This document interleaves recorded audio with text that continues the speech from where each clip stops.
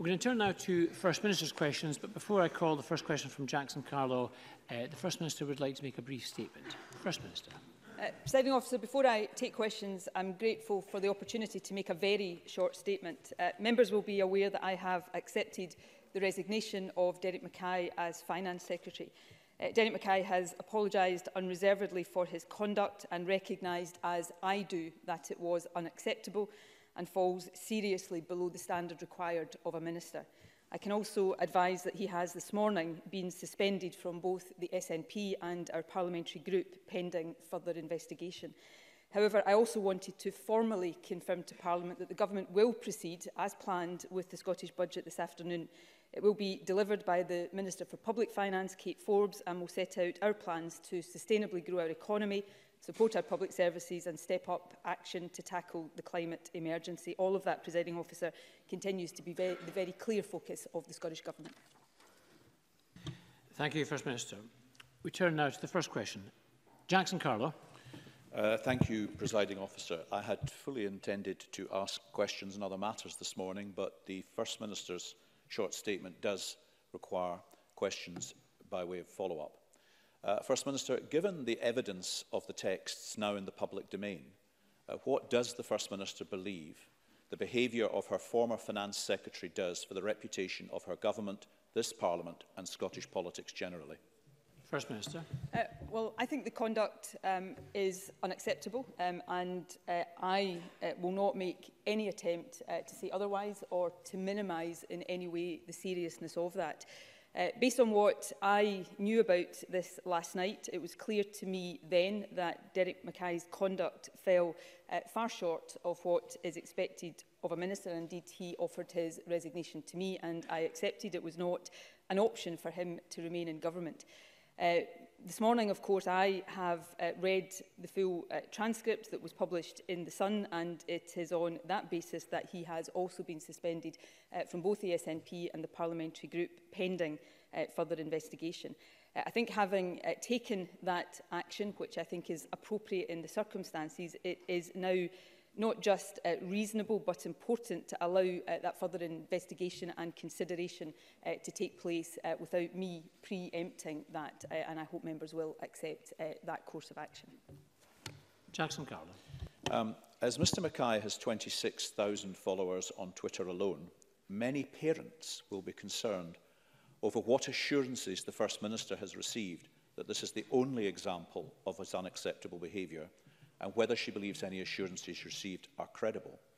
And given that the victim in all of this is a 16-year-old boy, and I've heard no mention of his welfare, what contact has either the SNP or the First Minister's office had, or will they be having, with him and or his family at any point, and what support has been offered? First Minister. Well, can I say very clearly, I am not aware of any further allegations or any conduct of a similar nature, but I should stress I was not aware of this until last evening. And I very much hope that Jackson Carlaw will accept that. I very much want to make clear, and I hope members would accept this of my view without me saying it, but I think it is important that I do say it, that I do not condone in any way, shape or form conduct of this nature, and I think all politicians have to reflect on the need for us to say that when it is our opponents that are accused of such behaviour, and also when it is people on our own side, in our own parties, and I think all of us have to be consistent in that, and I will always strive to be. Of course, there is the issue raised by these particular allegations and what is published in the newspaper this morning of the welfare of a 16-year-old boy. I am not aware of the identity or the contact details of the family. If the family or the individual concerned wanted to speak to me, I would of course be happy to do that, and that is my position. But I really hope that members across this chamber, all parties, have faced difficult allegations about members of their own parties in recent times, and all of us have to, I think, be prepared to apply high standards when these allegations are about colleagues of our own and make sure that the conduct and the action, rather, that we are demanding of our opponents is action that we apply ourselves. And that's what I will strive to do here. But whatever questions are posed to me today, there will be no sense in which I seek to minimise the serious nature of what we are discussing. Jackson Carroll. That to be confirmation that neither the Scottish Government nor the SNP has had any independent contact with this young man or his family at all, in as much as the identity is not known, so that would therefore not be possible. The First Minister has previously said in Chamber that the internet can often be an unsafe place for young people. All MSPs can play our part in our communities in raising awareness and helping to educate parents about the steps that they can take to keep their children safe online. The Parliament has taken issues of exploitation incredibly seriously. And I have to ask the First Minister, can the reputation of Scottish politics and this Parliament be maintained with the full confidence of the public or even his constituents if Mr Mackay remains as a member? First Minister. Well, clearly there are issues that Derek Mackay will require to reflect on. I am responsible for the actions I take, clearly, firstly as First Minister in terms of the Ministerial Code. Based on what I knew last night, as I've already said, it was clear to me that Derek Mackay remaining in government was simply not an option. And in any event, I should be very clear, he offered his resignation because he clearly recognised that as well. Having seen the fuller detail this morning of what appeared in the newspaper, further action has been taken in terms of his membership of the SNP and the parliamentary group. There is a point, no matter how upset and shocked all of us are when faced with situations like this, there is also the need for due process, and therefore he has been suspended pending further investigation. And I do believe it is right and proper to allow that to happen before I in any way preempt what the outcome of that will be. But clearly there are very serious matters for me as First Minister to have had to deal with and contend with and respond to over the last number of hours, and there will be matters that Derek Mackay himself, I'm sure, is reflecting on and will continue to have to reflect on. Jackson Carroll. First Minister, I appreciate the difficulty, but the NSPCC definition on grooming is as follows. Grooming is when someone builds a relationship, trust and emotional connection with a young person so they can manipulate, exploit or abuse them. Young people can be groomed online by someone who has targeted them. This could be a dominant and persistent figure through the use of social media networks, text messages and apps like WhatsApp. And whether online in person, groomers can use tactics like taking them on trips or outings or holidays. The young people may not understand they've been groomed. They may have complicated feelings like loyalty and admiration. That is the NSPCC definition on grooming. I understand the First Minister wants to defer to an investigation, but the full content of the text exchanges between Mr Mackay and this young man are available online today. How difficult is it not to reconcile his conduct with really the very worst connotation? First Minister. I'm not sure if Jackson Carlow has been paying proper and close attention to my answers. I am in no way minimising the seriousness of what we are discussing today. It is not the case that I am deferring to an investigation before action has been taken. Derek Mackay is no longer a member of my government. He is suspended from my party. He is currently suspended from my parliamentary group. So in the action that has been taken already, I think it should be obvious to everybody how seriously my government and my party treat this matter. But in terms of further action, for anybody in any circumstances where others have to consider future action, there is a degree of due process that has to be gone through. That would be the case for a member of Mr Carlow's party, just as it is for mine. But in the action that has already been taken, I don't think anybody can reasonably doubt the seriousness with which I treat this matter and will continue to treat this matter. Thank you. Question number 2, Richard Leonard. Presiding Officer, Derek Mackay this morning described his own behaviour as foolish. But Derek Mackay's actions towards a schoolboy are beyond foolish. They are an abuse of power. They are nothing short of predatory. So this is serious. And whilst his suspension from the SNP is welcome, he should go as a member of this Parliament.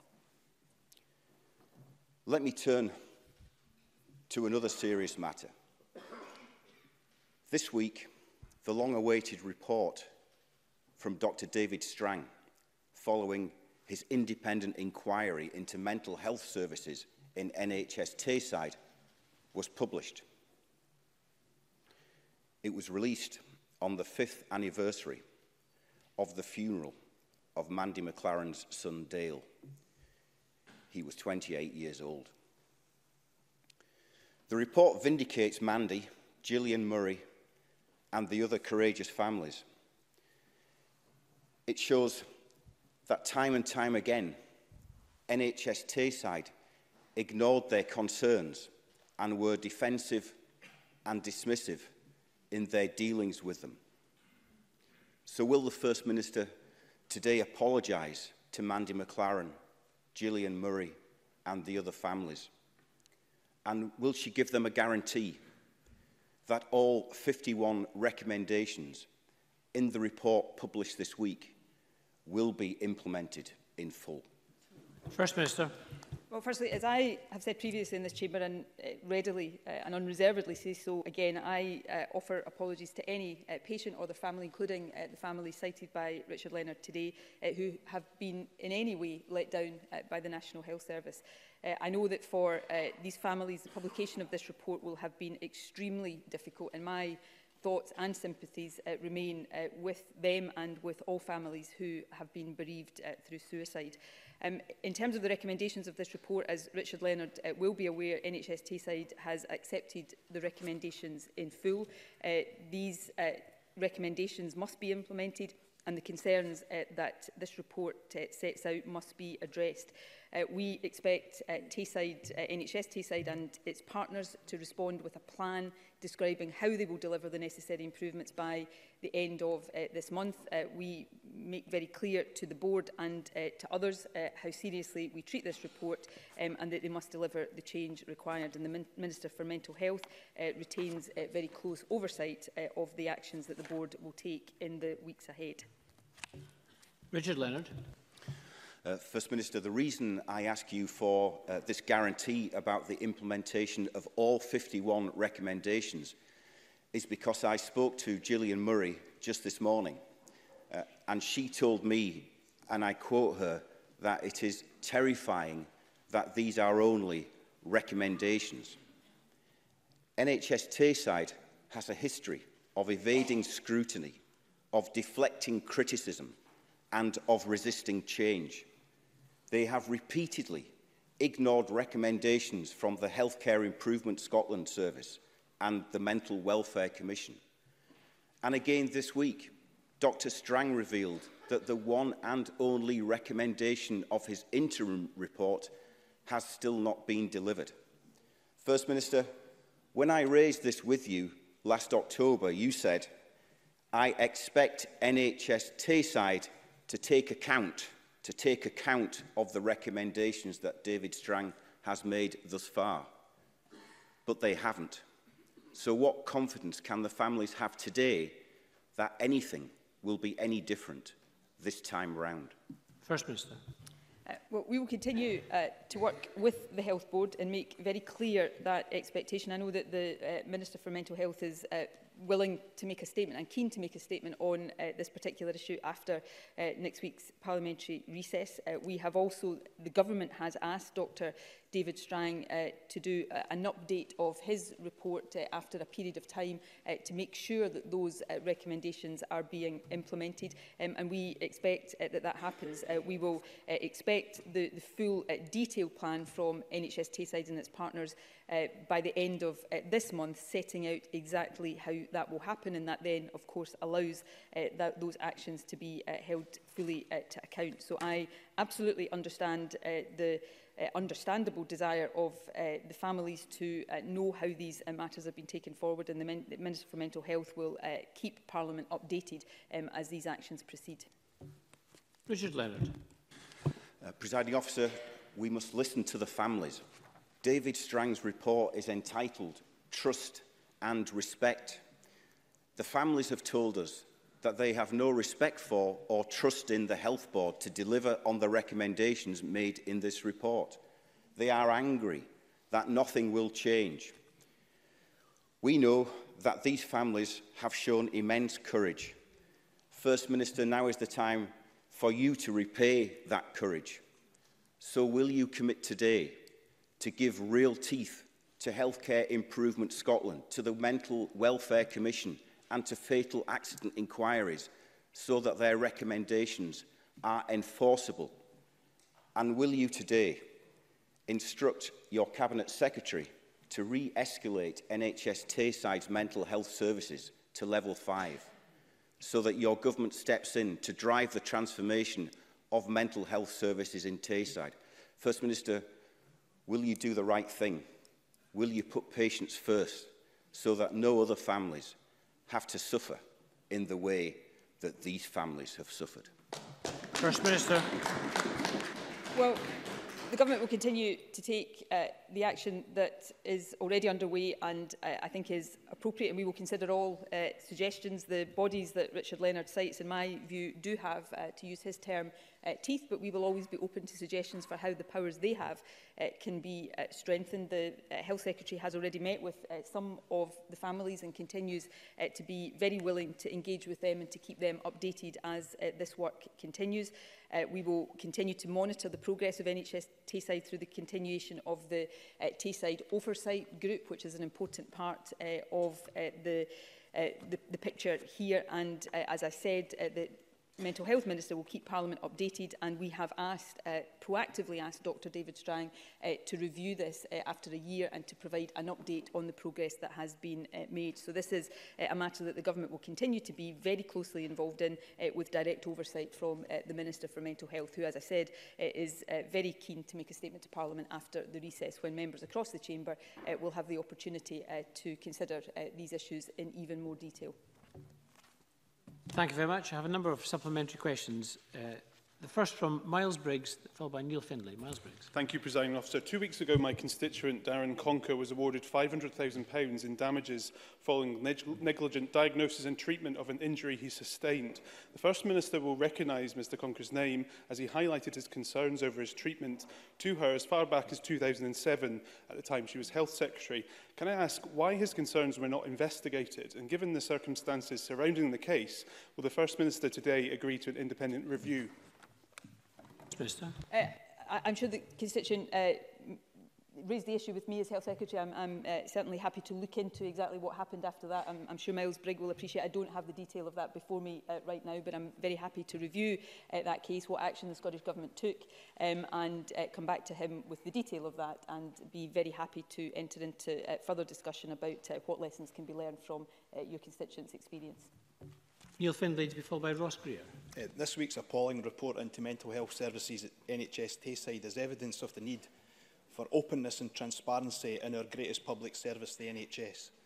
In that vein, does the First Minister agree with me that patients and staff of NHS Lothian have the right to know why the chair of the board has resigned, and more importantly, why the health board that spends their taxes and treats their children has been put into special measures?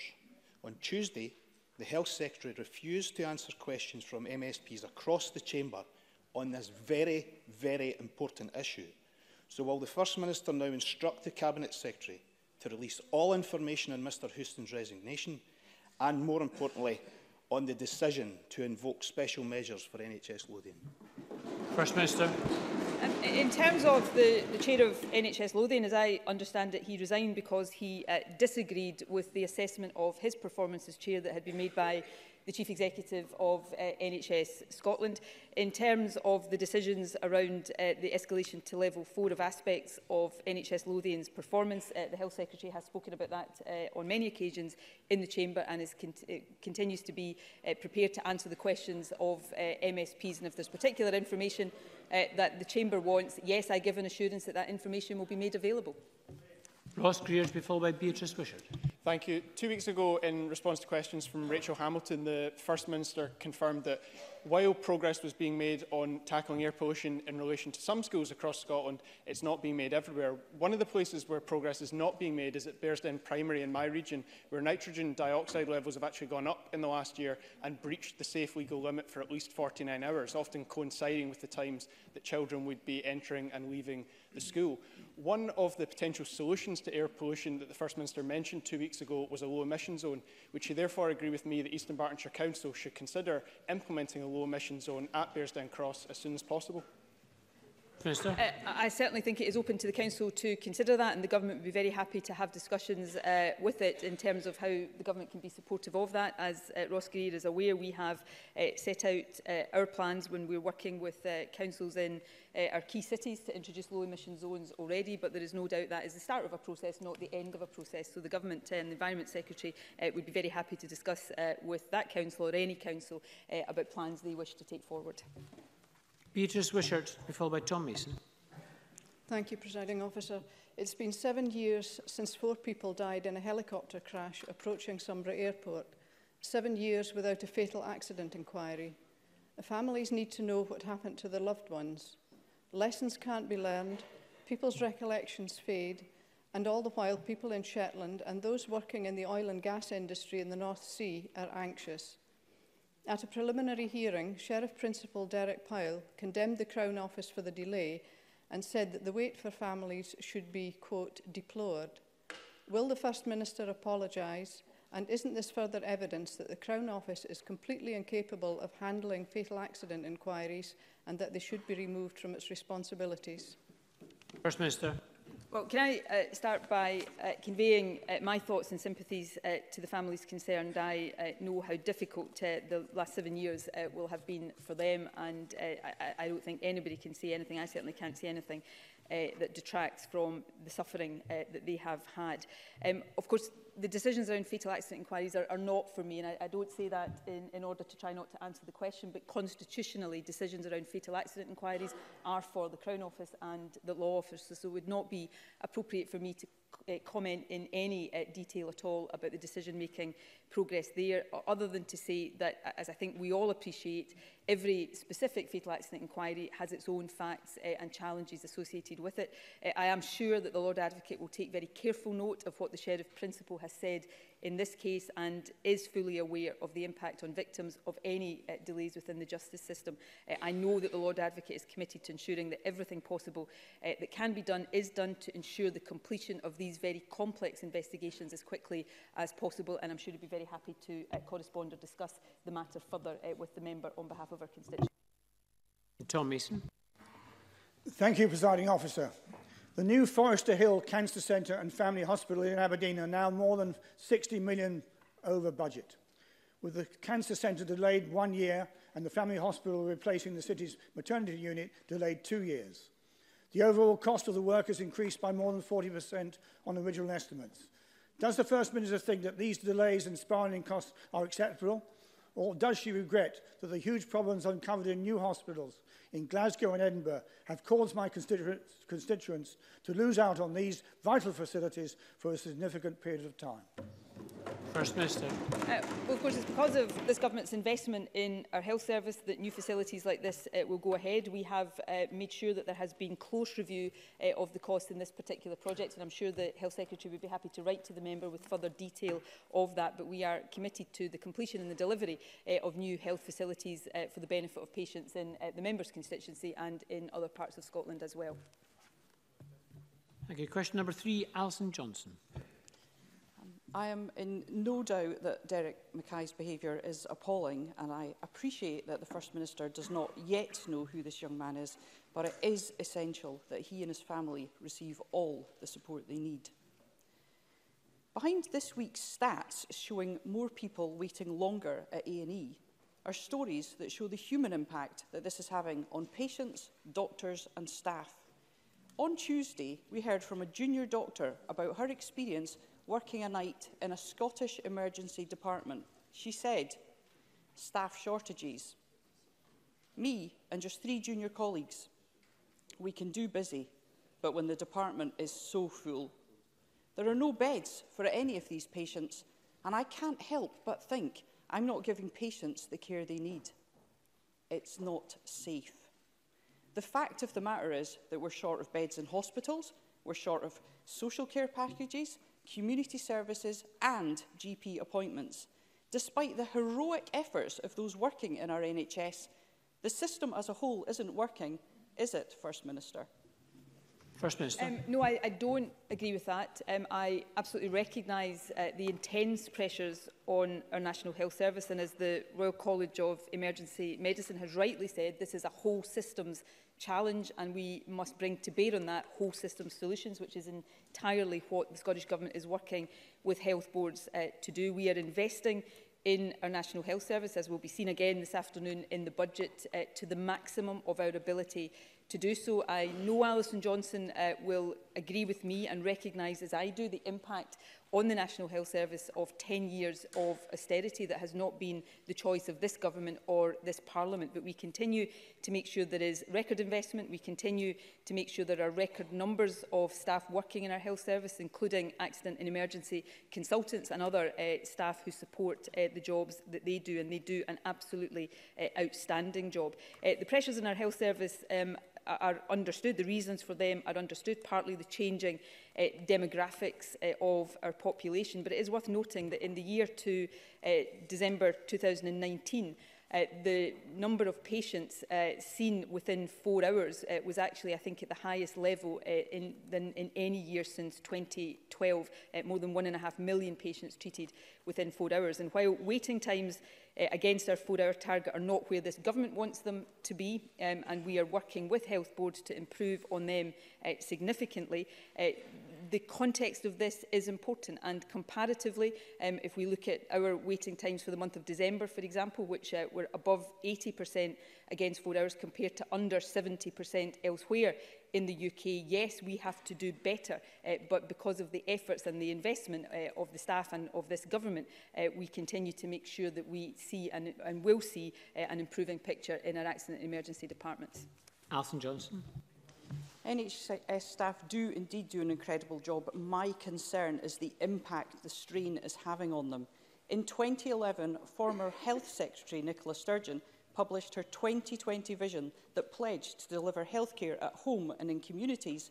Well, 2020 has arrived, and instead, A&E departments are busier than ever because people can't get GP appointments. The community health facilities we need simply aren't sufficient. Delayed discharge is as bad as it's ever been, as people wait for the social care packages they need to enable them to leave hospital.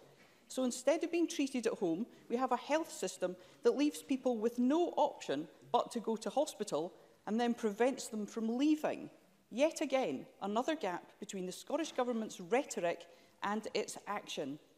Can the First Minister see that her 2020 vision has failed? First Minister. No, I don't agree with that. There are more people being treated in the community than ever before. There are more procedures and operations done on a day case basis, for example, than ever before. And of course, that has an impact on the judgments health boards make about numbers of inpatient beds that are required. But we have rising demand for our health service. That's not just the case in Scotland. That is the case across the UK and many other countries as well. Of course, the other thing that has changed since 2011 is the decade of austerity that has been imposed on our budget and, by extension, the health service. So we will continue with the investment in our NHS, and we will see further evidence of that this afternoon. We will continue to support record numbers of staff, but we will continue the hard work of reform to make sure that more people, where appropriate, are treated in the community, and our inpatient services are there for those who need those services, and that is done in the most effective way possible, which is why, for example, we are creating new elective care centres. So this is challenging in the climate both of a changing demography and constrained resources. Nobody suggests otherwise. That's not just the case in Scotland, and while there are big challenges that I and the Health Secretary take responsibility for here in Scotland, comparatively, I think our health service deserves a great deal of credit for dealing with and facing up to these challenges much better than we see in health services in many other parts of the world. Some further supplementaries. The first from Gail Ross, followed by Alex Cole-Hamilton.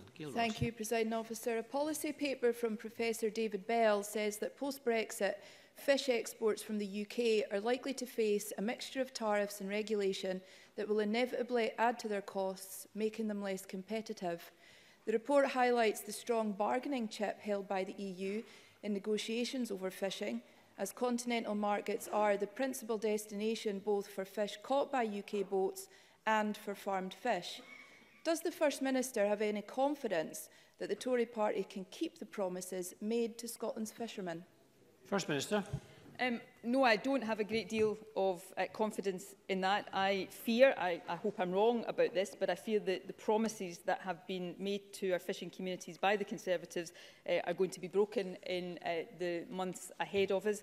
It is important, of course, that we support our fishermen in terms of their ability to catch fish in Scottish waters, but it's also really important that we protect the export markets so that those fish can be sold into those markets, and of course that we retain the ability to attract labour to our country so that the fish can be processed as well. So we will continue to stand up in this government for our fishing industry, and we will continue to do all we can to protect our fishing industry from yet another round of broken promises by Conservative governments. Alex Cole-Hamilton, to be followed by Polly McNeill. Thank you, Presiding Officer. Figures released yesterday by the National Records of Scotland showed that 195 homeless people died in 2018. That's 4 people every single week, and Scotland now has the highest homeless mortality in the whole of the United Kingdom, with a rate more than twice that of England and Wales.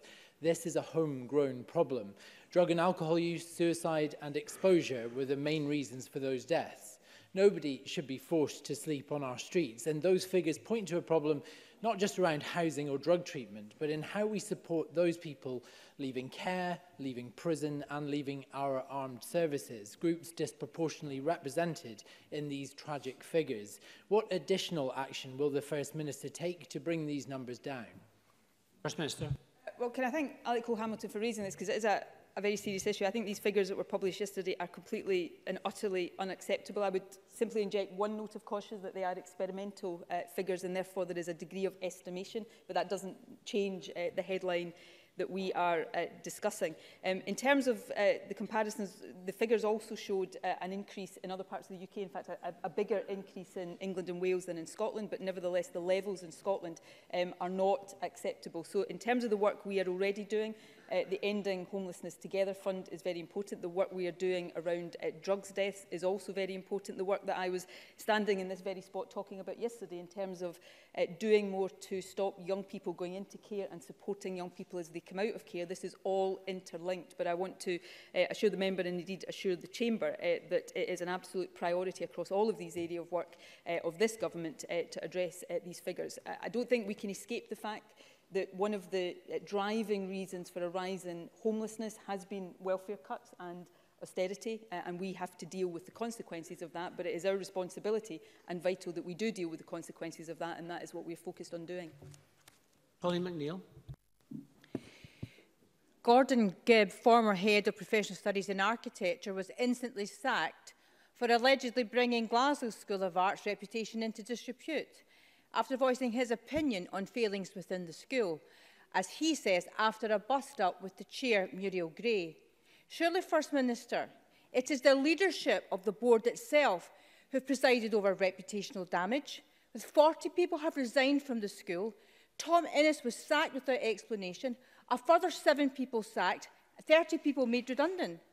Will the First Minister remind the chair of Glasgow School of Art that it is, after all, a public institution and that whistleblowing is not a sacking offence, and that they are accountable to you? It is time, I think, for the government. I ask the First Minister, do you agree it's time to step in, use your powers to steady the ship, review the governance of this widely loved institution? First Minister. Well, can I say to Polly McNeill, as I'm sure she is aware, Glasgow School of Art is an independent organisation. It does receive funding from the Scottish Government through the Scottish Funding Council, and the Scottish Funding Council is able to monitor the performance of it and other institutions that it funds, but it is an organisation that is independent of government and is accountable to its own board. I certainly have no hesitation, whether in this context or in any other context, in reinforcing the importance of whistleblowing and protecting whistleblowers, and whether that's a message to send to the chair of Glasgow School of Art or any other institution, I unreservedly and very clearly do that. And I think it's important that everybody acting in any position, in any public authority, is very mindful of that. Thank you. Question number 4, Stuart Stevenson. The First Minister, in the light of the Prime Minister's statement that the UK will refuse to maintain close alignment with EU rules, whether the Scottish Government will remain aligned with EU environmental standards. First Minister. Yes, we will do that. We have already made clear our intention to maintain or exceed environmental standards after EU exit. As announced in the programme for government, we will introduce a continuity bill that will include provisions to allow Scottish legislation to keep pace with EU law, and will bring forward plans for effective and proportionate environmental governance. We don't accept the concept of weakening or reducing levels of environmental protection as a means to encourage trade or investment. Like his predecessor, the Prime Minister has set out a negotiating position without any consultation with the devolved governments that offers no guarantees on environmental standards and would take us out of the European single market and severely hit our economy, jobs and living standards. Stuart Stevenson. Does the First Minister regret the failure by the Prime Minister to recognise that divergence from shared policies that have delivered benefits to workers, the environment and other policy areas will, far from creating opportunities, will cost jobs, and that it's in the interests of Scotland to remain aligned with pan-national rules on such matters? First Minister. Yes, I very strongly agree with Stuart Stevenson on this issue. I think whenever we hear UK Government ministers talk about the ability to diverge, we have to ask ourselves what the purpose of that divergence would be. And the purpose would be to allow a race to the bottom, whether that is on environmental protection, consumer protections or workers' rights. And I think that is absolutely the wrong direction of travel. EU membership, in my view, while the EU is not perfect, EU membership has been good for Scotland. It has helped to ensure that we have high environmental standards, significant consumer protection and protection for workers, and these apply consistently to all member states. A level playing field in law based on existing EU standards will provide certainty and continuity for our economy and businesses, and it will help our progress to a net zero economy. So I'm determined that Scotland will remain aligned with our European partners on devolved matters. We will not accept any regression of protections, and I still hope we will see that same approach taken across the UK. Maurice Golden. The SNP are set to miss a range of environmental targets this year, from biodiversity and active travel to recycling and low-carbon vehicles. Why? The SNP, the Scottish Government is a world leader on a range of environmental issues, and we continue to make progress. Where we have to accelerate that progress, we are open and frank about the need to do that. But we are standing here talking about my desire as First Minister and leader of the SNP to remain within a context that obliges us to meet these high EU standards, and I'm being questioned on that by a member of a party that wants to diverge from these standards and actually lower these protections. So I think I prefer my approach to keep moving things up the way and in the right direction, and to resist the race to the bottom on the environment, workers' rights and everything else that the Tories want to see. Claudia Beamish. Thank you, Presiding Officer. Can I ask the First Minister, when will interim measures be put in place to replicate the oversight and enforcement roles of the European Commission and the Court of Justice on environmental issues such as air pollution, to properly protect Scotland's future of our people and of nature? First Minister. We will announce those proposals very soon. The Cabinet discussed this issue in detail and looked at our final proposals on this this week at our regular Cabinet meeting, and we will outline the direction we intend to take as soon as possible, and I'm sure the Environment Secretary will confirm the precise date of that shortly. Number 5, Brian Whittle. Thank you, Presiding Officer. To ask the First Minister what action the Scottish Government is taking to support young people dealing with mental health issues. First Minister.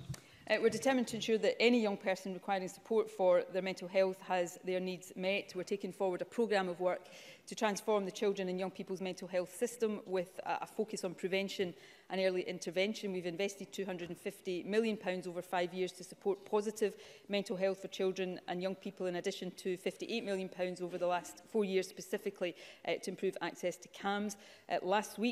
This week, we launched a new national CAMHS service specification, which was developed in partnership with young people and their families, which outlines the level of provision they can and should expect to receive when they're referred for help within the NHS, and we will work closely with NHS boards on implementation of the specification.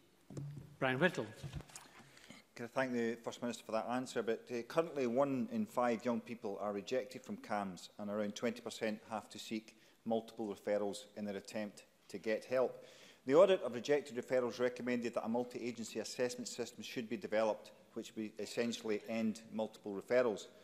This week, the Government published its new CAMHS specification framework, which does not mention a multi-agency assessment system, gives no clarity to the referral criteria for CAMHS, and offers no guarantee of a face-to-face assessment.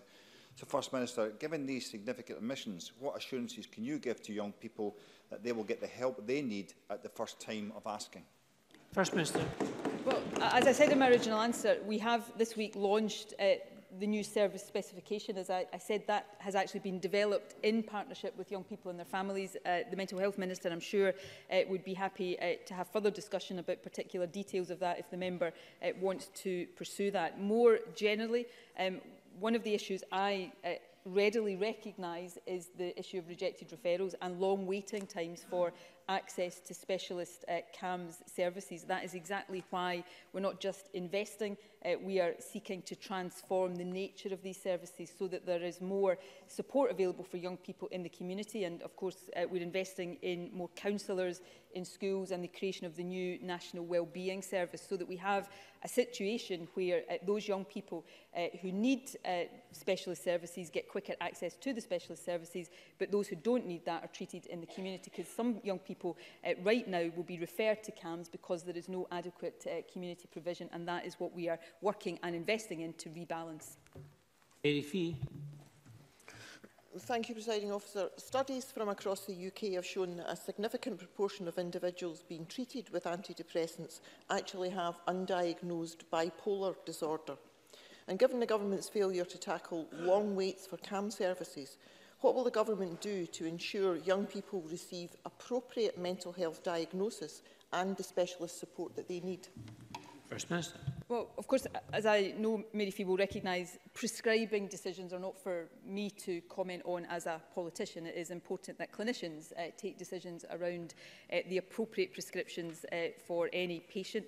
But it is exactly what I've been talking about in response to Brian Whittle that is effectively the response I would give here. We do recognise the need to have a broader range of services available for people with mental health challenges and for more of them to be available in the community. And I think that's particularly important for young people, which is why the investments that I've already spoken about, rebalancing how we provide mental health treatment services, is so important and I hope helps, although, as I say, individual prescribing decisions will always be for clinicians. I hope helps in the longer term to address the issue that Mary Fee has raised.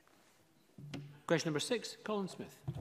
Thank you, Presiding Officer. To ask the First Minister what the Scottish Government's response is to reports that Police Scotland is centralising specialist surveillance officer posts away from Dumfries and Galloway. Minister. Keeping Scotland's communities safe from those involved in criminal activity remains obviously Police Scotland's top priority. Decisions on how to allocate police resources are of course for the Chief Constable to take. Police Scotland has stated that this decision would not mean any reduction in the service from local policing, as officers continue to do their job to keep communities safe. While a final decision on the location has yet to be taken, specialist police surveillance resources fully capable of preventing and detecting a range of crimes will still operate fully and continue to support the fight against individuals and groups that threaten our communities. Colin Smith. Thank you, President Officer. Dumfries and Galloway was the first region to lose its police control centre, with the loss of 34 jobs when Police Scotland was established. If you walk the corridor of the police headquarters in Dumfries, you're not going to bump into many people because so many local support jobs have been axed. And now we hear that the axe is about to land on the local surveillance unit, with yet more jobs being centralised, taken away from a region is the gateway to Scotland and on the front line in the battle against drugs. First Minister, why is your message to young people in my region that if you want a career in Police Scotland, you need to move out of the area and into the cities? Surely any definition of a national police force needs to include that force having a fair distribution of specialist jobs in every part of Scotland. Or First Minister, is the south of Scotland not part of your Scotland? First Minister.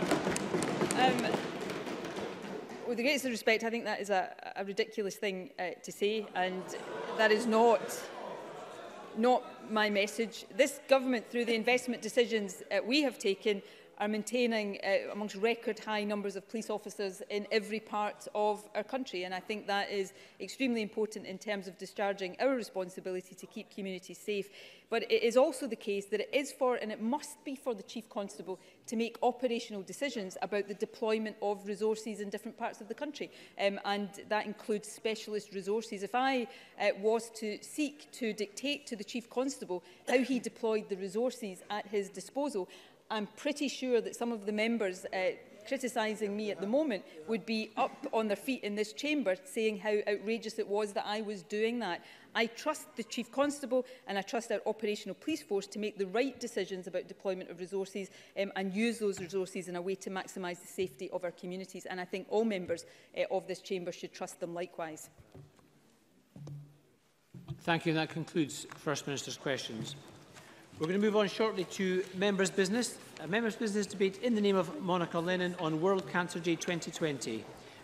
But before that, we're just going to shortly suspend Parliament to allow members, ministers and members of the public to change seats. A short suspension.